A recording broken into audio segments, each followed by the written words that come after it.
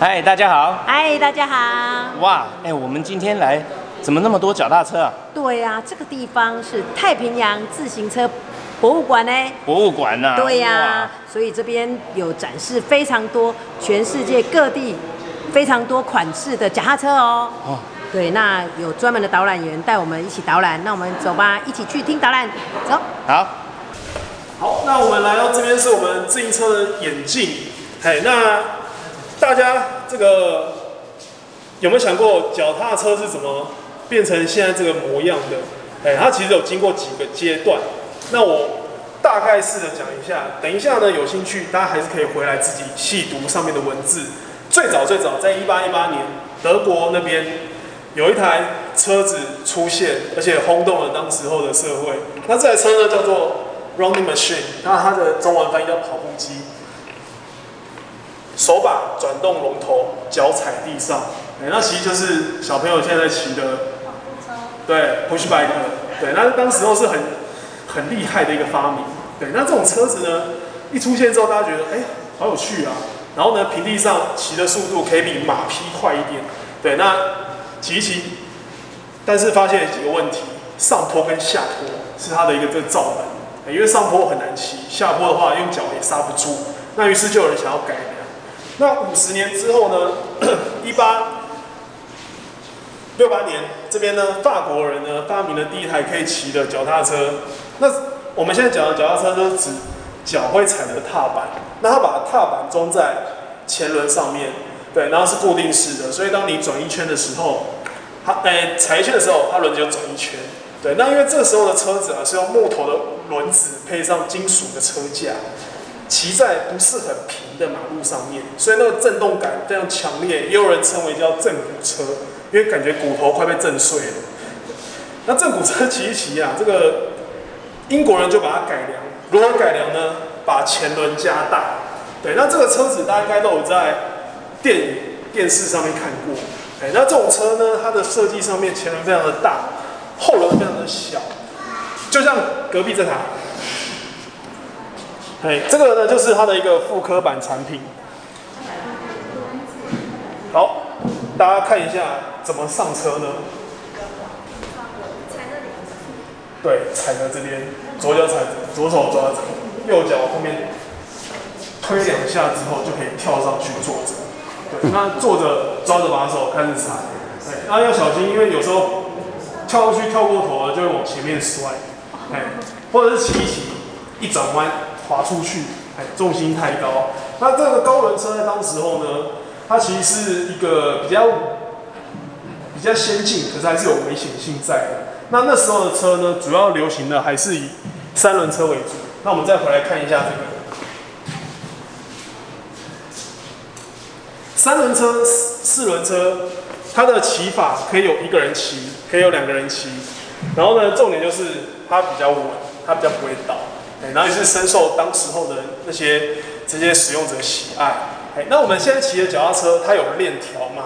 链条呢是在1880年代的时候出现的，那也是在英国那边。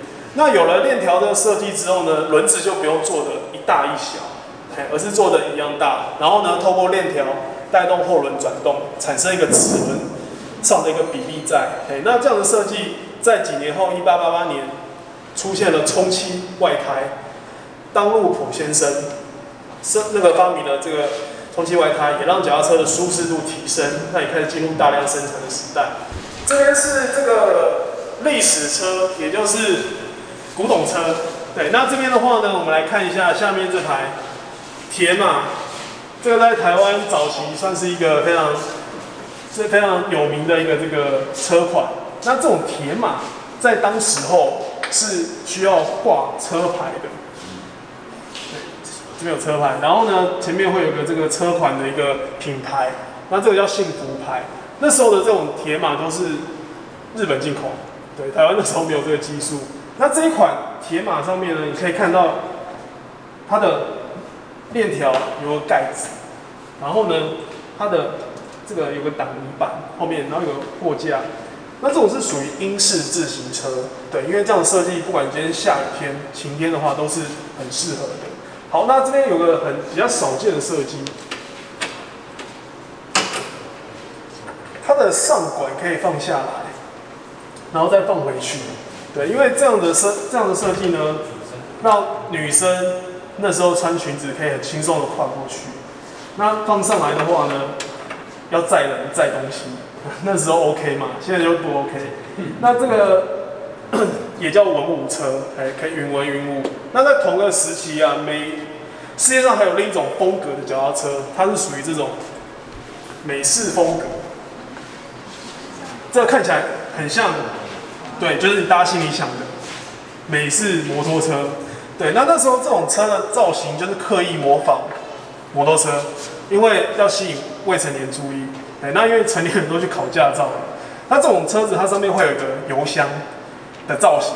对，那大家觉得里面可以装什么呢？装锁吗？水应该喝起来有点味道。这个里面可以装收音机。对，边骑车边听着。对 ，radio 可以边听着音响。那或者是装喇叭，因为他们有时候会提供给一些外送使用。对，那这种车子它的车架是钢管做的，车身加轮子大概有29公斤的重量。所以说大家骑起来会觉得非常的这个慢，不是啊，应该说比较有轻松的感觉，美式那种风格，比较这个chill一点。那这个算是当时候的一个这个大一点的车子，当时候一点比较小的这种车叫美式造型的童车，这个看起来就更像是，对，更像是哈雷了。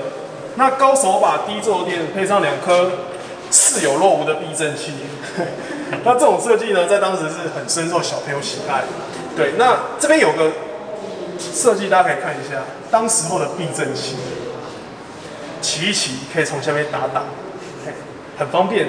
但是对小朋友来说，这是一个噩梦。因为他们在控制车子上面不会很细腻，所以可能遇到紧急刹车的时候用力刹，然后人就会顺着这光滑的坐垫往前面，然后撞到这里。后来当时确实发生过很多次这种命案，后来才把变速器改良到手把上面来。那这边有一点哦，很适合给这个爸爸妈妈知道，就是有时候我们都会让小朋友去骑大一点的脚踏车，那时候都会把坐垫降最低，但是呢，把手对他来说是高的。那这个高低差啊，越大的话，前高后低的情况越大的话，他们在骑的时候呢，重心会很偏后面，然后只要手一拉，轮子就会翘起来，对，就会有一种失控的感觉。对，所以说我们都建议大家骑车的时候，坐垫要调到适合的高度。那这样的话可以让控制车子的重心不会失控。这边呢，我们来看一下上面那一台，这个是亲子车。那它是一款前面可以坐比较小的小朋友，后面坐一个比较大的小朋友，然后呢，爸妈可以从中间坐上去踩动。对，那相信大家一定有人会觉得，会不会坐上去之后脸被那个座椅卡住？对，放心，只要你坐上去。脸会被卡住，那你脚绝对踩不到踏板。相反的，只要你坐上去，这个踩到踏板的话，你头就不会被它挡住。那这个算是欧洲版本的，所以它可能会稍微大台一点。那下面这个是这个亲子协力车。多少？你说多少钱吗？对啊。多少钱？这个年代已久了，不是很确定。现在没有卖。现在没有在卖了。对，它现在有做，可能都改款了。它是我们外销到德国的产品。对，德国。那再来是这一台亲子协力车。有时候跟这个小朋友去骑协力车的时候，如果把它放在后座，会有点担心。可是放在前座，大家应该会更担心啊，因为它要控制方向。所以说这个是刚好一个相反的设计，小朋友坐前面，成人坐后面，爸妈坐后面，然后可以陪着他骑，可以照顾着他。对，那在下面这边是健身自行车。对，脚踏车里面有一种属于健身款的，就是把健身器材转变成脚踏车。像这一台呢，叫做不是划船车。对，看一下那个照片，它就是我们健身房里面的划船机，然后呢变成这个自行车的方式，骑乘就是坐上去，对，脚踩着，然后呢手用力往后拉，脚伸直，再往前，再往后，再往前。它是一个手拉动的设计。对，那这个骑乘方式呢，跟我们一般的方式不太一样。所以说我们在帮这个客户在做这个车的时候，他卖出去的时候有被客诉，因为他的客人买这个车一开始不习惯，一直摔车。对，后来呢，摔到后来，他就决定出了一个4轮版的，解决这个平衡的问题。好，那这边是我们再来是一个这个，对，这是一个健身自行车，它是一个可以一直站着骑的。对，那我们一般骑脚踏车，对不对？大家应该没有办法站着骑超过30秒，对，因为你踩不到一个加速的点。那这个车为什么可以一直站着骑呢？因为它的这个齿盘呐，我一般齿盘是这样子圆形的嘛，那它这个齿盘是椭圆形的，所以说当踩踏者踩到上面的时候，滑下来的速度会有个加速感，所以说它可以这样一滑一慢，一滑一慢，维持那个速度。对，那这种健身自行车都是强调短时间的训练，健身。短时间的骑乘就好，不需要骑太久。好，那再来的话是这个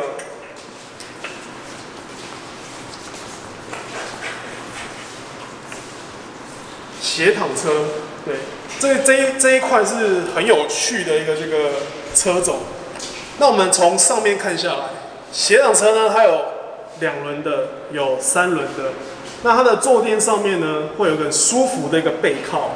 然后脚伸出去踩，手2轮的话就是手抓着上面的力把，那3轮的话呢，它的坐垫一样在车轮中间，脚伸出去踩，但是手把上面大多数会在左右手，因为这个位置很适合，而且很符合这个人体工学的位置。那这种车子啊，它的因为高度低。然后呢，你坐下去之后会有种躺的感觉，所以它的风阻会比较小。那风阻小的话，速度就可以比较快。那很适合骑在平地的地方做长途旅行。那我们来看一下这一个，这个是斜挡车里面特别做给180公分以上来做骑乘的。对，它的车款名称就有 XL 的这个字样。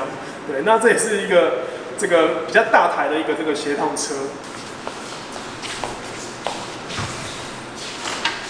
我们来看一下这一台，这个车子呢是我们跟日本一间疗养院合作。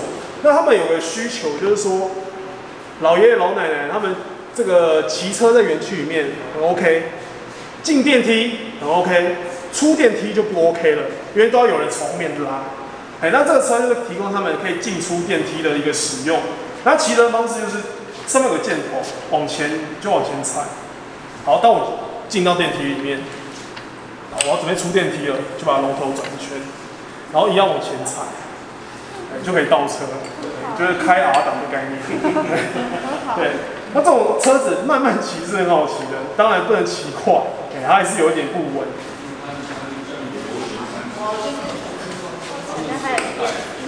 对，这个没有踏板。那这个车概念呢是设计给这个小儿麻痹或者脑性麻痹患者，他们的这个车可以来做一个附件。那因为这个车的车架有5种尺寸，所以适合不一样的身高。概念上是这样子，当他们坐上去的时候，他们可以靠着这个护垫，然后手可以抓着。那它稍微出力之后，龙头会回正。那他们会用这个车这样子左右这样踩，来带动车的前进，因为他们需要附件一下他们的双脚。那这种车的话，就是特别提供给他们使用。那也是我们目前在制造的车种。对，那这个等一下呢，我们再来看其他这种特殊需求车。这一台呢，它是结合了轮椅跟手摇车的概念。那这个是可以衔接在轮椅上的一个可拆式设计，针对因为轮椅族群他们下半身不方便行动，可能他可以通过上半身来做一个训练。那装上去之后，就可以坐过这个车往前面转动。那就跟我们后面的手摇车概念一样。那我们来看一下，手摇车呢，它这个设计上面来讲的话，把手跟踏板都在手把上了，所以只要坐上去，抓着把手一起往前面转，一起收回来就 OK 了。跟我们脚踏车的踏板不一样哦，它是在同一边的。那这样的话好出力，好收回。而且左右转就是一样这样子转动。那这个设计是给下半身不方便行动，或者是这个一般人想要训练上半身，或者是运动员，他们可以做一个这个使用都没问题。好，那再来看到是这一台协力车，对，这是我们早期帮客户制作的一个这个产品，那后来有变成我们的品牌。那这个车的概念呢，就是说，今天2位骑乘者，他可以用这个车当做协力车，假日休闲使用。那骑乘的时候，只要一个人转弯，2个人踩，很 OK 嘛。但是2个人他有自己的变速器，左右边有自己独立的变速器，它可以控制不一样的速度，那车子还是往前面走。那我们设计的脚踏车呢，在车架上就是使用铝合金，4轮有自己的避震系统，大家有发现吗？4轮独立避震，黑色那一颗，对，黑色那一颗就是它的一个这个 PU 胶，对，那这样的话可以在骑乘过程中有一个很不错的一个稳定感。再来是后面这个水上自行车浮板，大家从那个照片看一下。下上去。对，这个板子提供给车子呢装上去之后，后轮装了打水板，就可以在水上面骑。可以走吗？可以走啊。放在中间吗？对，放在中间。然后骑脚踏车。它这样会动吗？会动。会啊。会往前。不会动的话，就像我们在田里看到那一种打水的那个。打水的不是这是可以动的啦。余温那一种。对。这个是设计给住在湖边或者是岸边，他们的居民呢，有时候想要做一个短程的通勤交通，或者是你明明看到对面家很近，在就在这么近，可是你还要绕一圈，所以他可以用这个车代步。那这个算是一个很有趣的一个这个脚踏车，对，它是可以在水上骑。所有的脚踏车都可以适用嘛，在脚踏车在水里。要看，要看，通常是要有改装，但是一般车架放上去都是可以的。好，那我们来看一下这个防爆地雷车。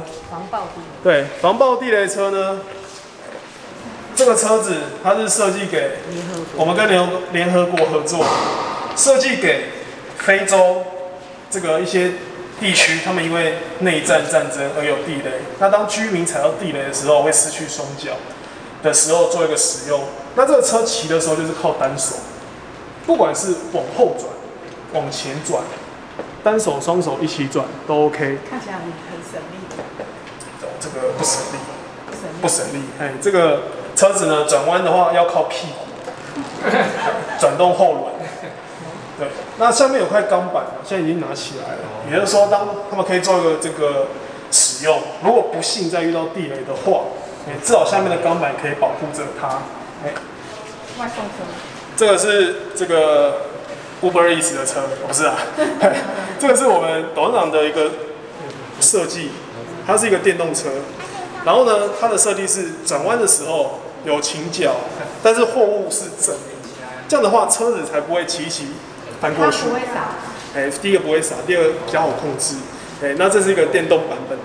那我们再往前面看一下这一台，这个是货物自行车。货物自行车呢，目前在欧洲，在世界上现在非常流行。那这种车子它的前面货架可以有不一样的尺寸选择，然后呢，可以在小朋友，没错，3.4安全带，或者是装一般的那个货物买东西，或者是去买一个宠物专用的一个这个罩子，可以放宠物在里面，非常多功能，融入生活。是可以，然后呢，它骑乘的时候呢，也是一样前轮转动。有趣的是，前面可以载重70公斤，那你放70公斤上去的时候，它是非常好骑的。那骑的时候呢，这种车子很多人都会选配这个电动辅助版本，也就是说，它的电池跟它的马达装上去之后，当你有需求，觉得有点累，想要开电量的时候，你就可以把它的控制器打开。然后呢，这边可以选择那个不一样的电力模式。简单来讲，就是从最少的电到最多的电，然后呢，可以提供你一个很不错的一个回馈。那这种距离行驶距离大概都是看它的电池大小，从这个30公里到150公里不等。那时速的话，在台湾就是25公里。等到你骑超过25的时候，它就会先断电，然后你可以继续踩。那你时速低于25的时候，它要提供电力出来。对，好，那我们在隔壁看，那是波迪的设计。对 ，Race and Muller 他们在德国现在有自己的公司，然后有非常多不一样的车子，然后大多数是由我们公司帮它做一个制造。